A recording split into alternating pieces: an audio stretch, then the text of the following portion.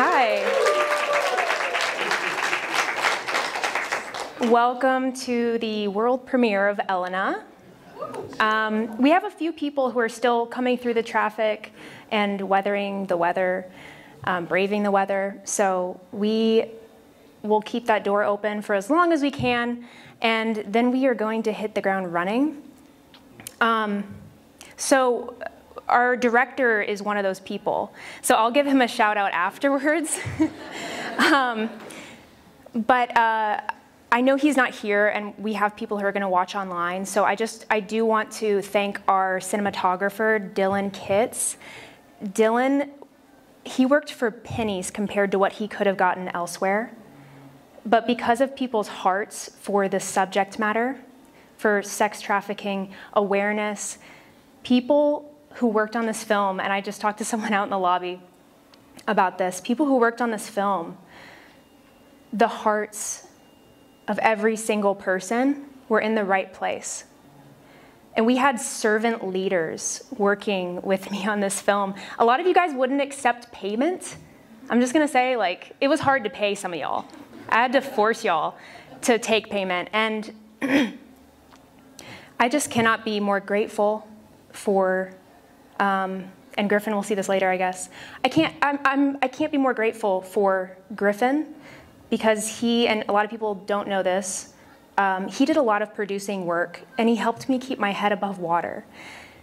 So thank you. A lot of you guys, some of you have produced in here, and you know that you have to put out fires and do it in a way where no one knew that a fire was ablaze.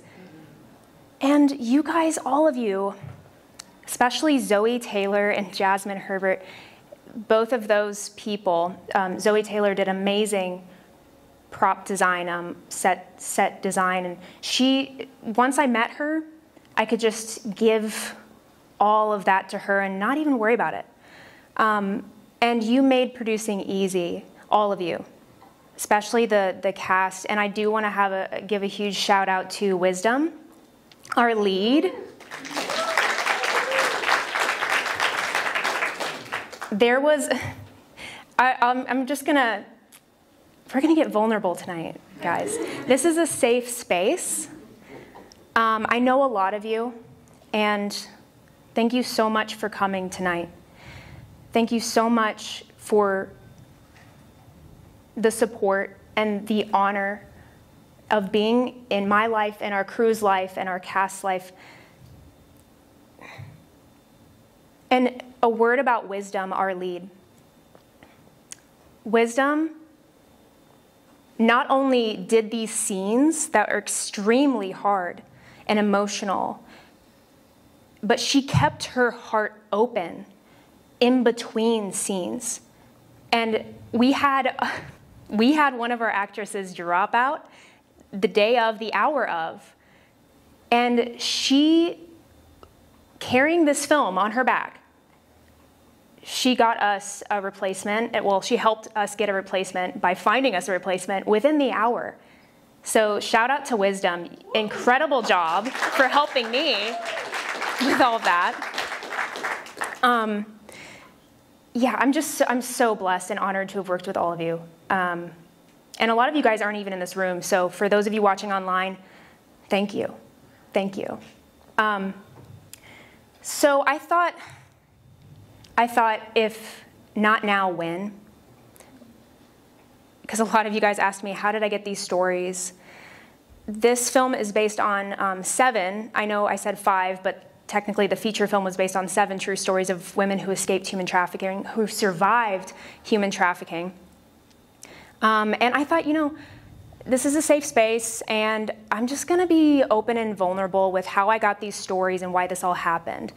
Our cast and crew have been waiting 3 years for this to premiere. 3 years. I have been working on the script since, this particular script, since 2019.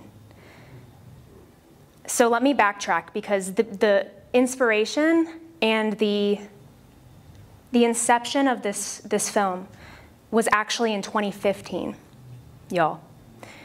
In 2015, I experienced suffering.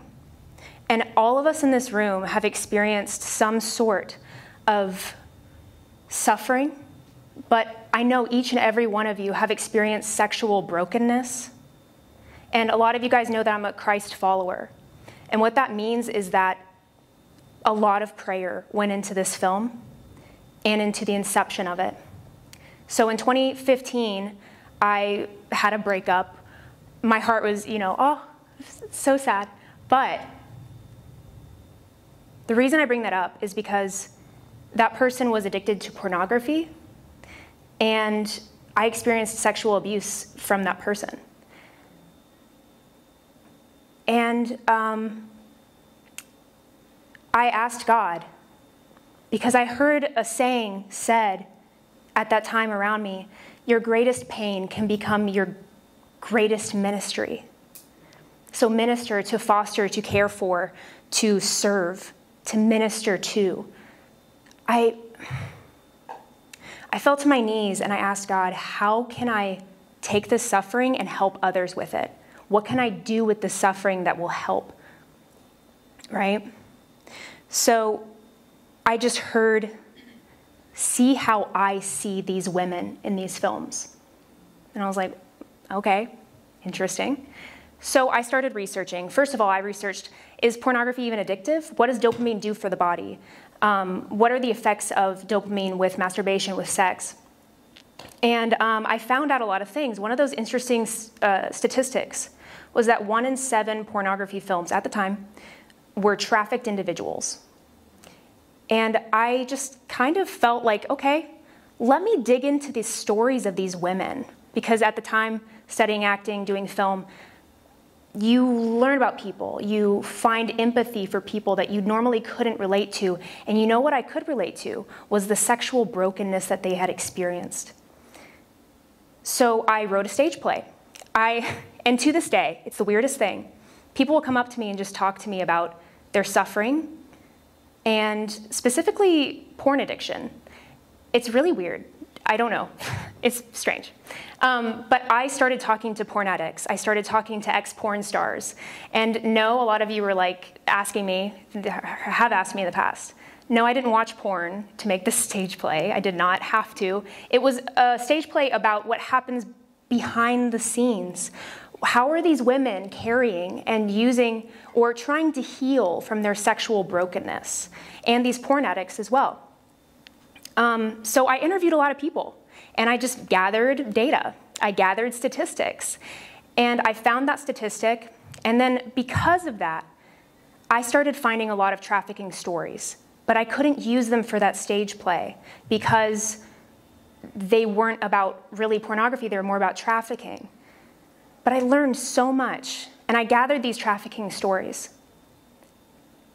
And then once we did that stage play, I didn't know what else to do with it. Like, what am I going to do with these stories? But I treasured them in my heart because my compassion for these women grew. And that compassion, I knew other people could feel it too if I told these stories, because stories matter. Stories are powerful. Specifically, how we deal with suffering is powerful. So in 2019, I heard God saying to me, put these stories somewhere so you don't forget them. So I was like, oh yeah, I remember hearing about that. I've had the honor, the privilege of hearing some women in person say these lines from this film. And I knew their stories had to be told.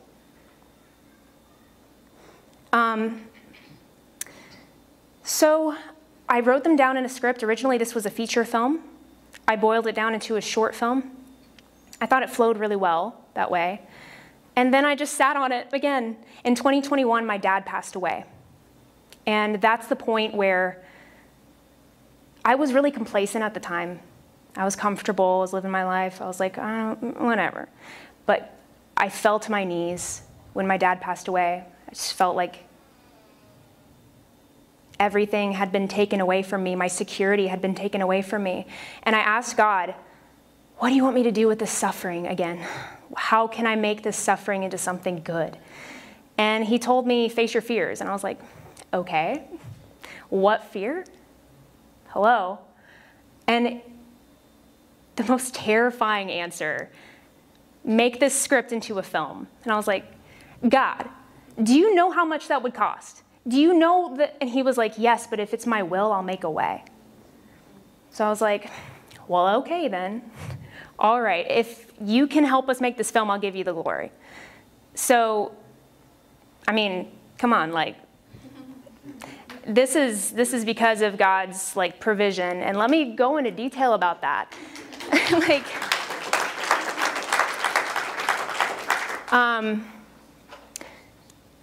So yeah, we had investors come on board. So I got the cast and crew together. And again, Griffin, I wish Griffin was here right now. I'll have to show him this video, but he'll watch online later. Griffin, we worked together on a film in 2020. I acted in a film of his, and I knew he had a humble heart, and I knew he could guide the women through with empathy and humility on set to go through these hard scenes, especially our young actress. And I was like, will you do this? He said yes. So he helped me get a lot of people together. A lot of you in this room were brought in by Griffin. I mean, he was my right-hand man. Like, he did just an incredible job. And then we had investors that came on board who said, okay, if you make a nonprofit, we want tax deductible, and we're gonna give you the budget. So I was like, okay, cool. We made a nonprofit. We did a lot of cool things with that nonprofit. We actually worked with the girls for one of the nonprofits we worked with, and we did this film with. Wellspring Living in Atlanta was one of our biggest supporters. They have a trauma care center, and that is a one-stop shop for women and men and young boys, girls and women and young boys, and just people who've been exploited, people who have been abused. Trauma care. They have a trauma care center where they have a one-stop shop to be examined by anyone who needs to be involved in an investigation.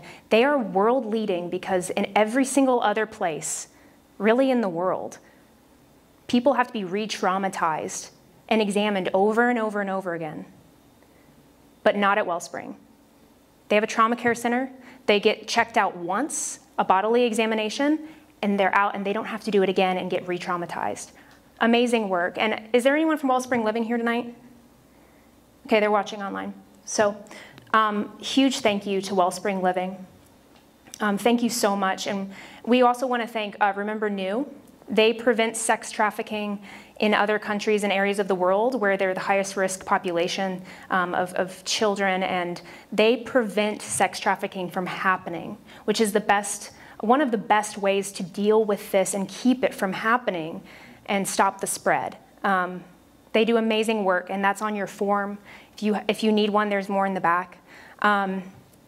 But yeah, so we made a nonprofit, and we actually did some acting classes with the girls at Wellspring. Our leads took tours of the trauma center and the rehabilitation center. And we even got our leads to have a real interview with a sex trafficking survivor. Incredible what that organization does. But so that's what our nonprofit did.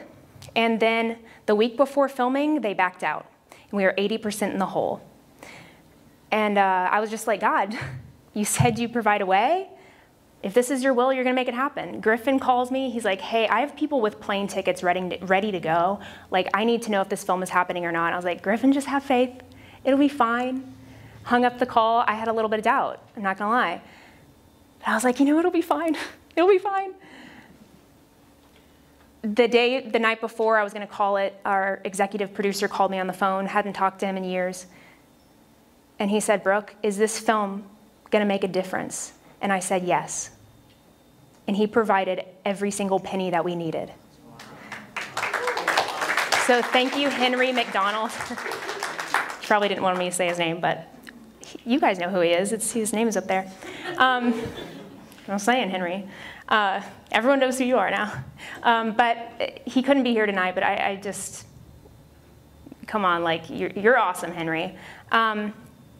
So it's been a crazy journey, but here's the thing. We believe stories are powerful. Stories rooted in truth, whether they happened or whether they're rooted in a universal truth, like how we approach suffering. Whether you're bitter, you become jaded, or whether you use that suffering to help others, that's what defines us. And that's the heart of the story here tonight. A great quote is, if you run from suffering, it'll follow you. But the suffering that you face transforms you. And healing is possible. Sexual brokenness, it is possible to heal. And we are going to show this film in schools, maybe after school programs. But God's going to use this film. Obviously, the gritty parts will be taken out for kids, but we're going to make more projects. We have scripts ready to go. Our next film, every single media project we do is going to advocate for something. So we have a feature film script advocating for Asian immigrants. We have a stage play ready to go that is advocating for homeless veterans and cancer survivors. So we have things ready. And we believe stories can change lives, guys. Stories are powerful and they can change lives. And it all comes from suffering. So how we face suffering, these women and our cast, honestly, our cast too, they faced those feelings. They faced that. So I just want to encourage you guys tonight to spread the word. We're going to have this on YouTube on Butterworth Media, at Butterworth Media on YouTube. Please share it. Please like it. Please send it to people who work in schools. Please send it to people who have a voice in this, in sex trafficking awareness. But we believe this film can change lives because it's all about how we find healing through suffering. What do you do after the trauma, right? So we will have a Q&A after this, and I hope you guys enjoy. We will have a behind-the-scenes film of how we made it, a little bit more information, and then we'll have the actual film. So thank you.